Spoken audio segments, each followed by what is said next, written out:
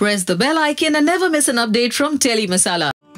12 साल रिलेशनशिप में रहने के बाद बिग बॉस के इन कंटेस्टेंट्स ने की एंगेजमेंट।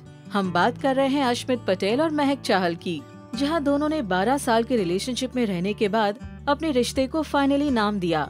अश्मित बिग बॉस के सीजन 4 में थे तो महक सीजन 8 में थी। इन दोनों के रिलेशनशिप का स्टेटस बिग बॉस में ही पता चला। वैसे अश्मित ने महक को स्पेन में एक रेस्टोरेंट में प्रपोज किया and in a romantic way engagement ring पहनाई।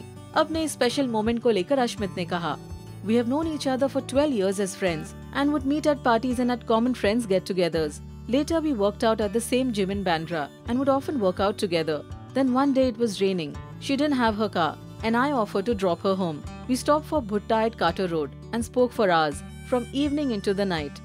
That's when we discovered that we had something special. Our couple helped us to strengthen our relationship. It showed us where we stand and made us realize that we can't do without each other. Today, we are very sure of each other and our love. Engagement के बाद अश्मित ने ये भी clear किया कि वो अभी शादी नहीं करेंगे। It's just been 6 months since we have become serious about each other and are still discovering each other. Marriage is a little further away. Yes, of course, we don't want this beautiful relationship to end and want to make it into something permanent, but we have not decided when. वैसे जहाँ इन दोनों ने engagement कर ली है, वहीं अपनी शादी को लेकर अभी भी एक दूसरे को टाइम देना चाहते हैं। बिग बॉस के इस जोड़े को हर कोई हमेशा ही साथ देखना चाहेगा।